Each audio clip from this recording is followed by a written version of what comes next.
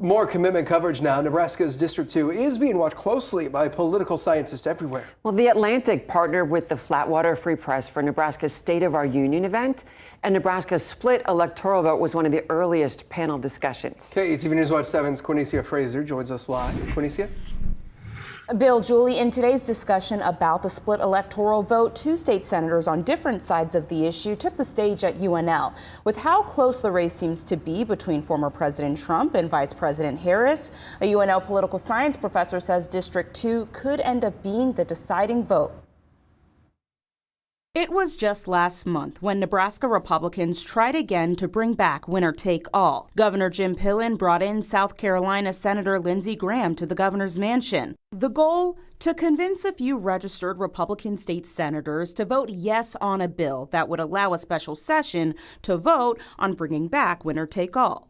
If every other state besides Maine is going to do winner-take-all, it behooves Nebraska to follow suit, just so that we're not splitting our relevance nationwide. State Senator Julie Slama spoke in favor of bringing back winner-take-all in a panel discussion at UNL Wednesday. But State Senator Danielle Conrad says Nebraska's split electoral vote makes sense and other states should follow suit.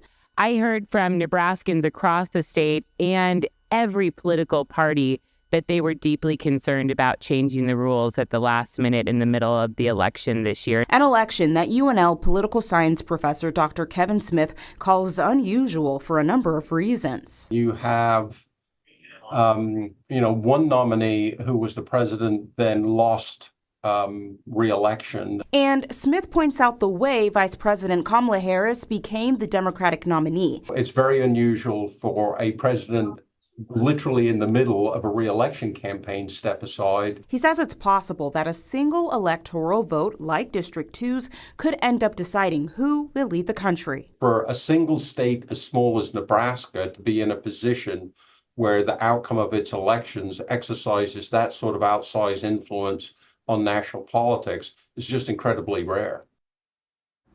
Smith also talked about how politically divided the country is right now. He thinks this year's unusual election is both a cause and reflection of the country's division. Julie?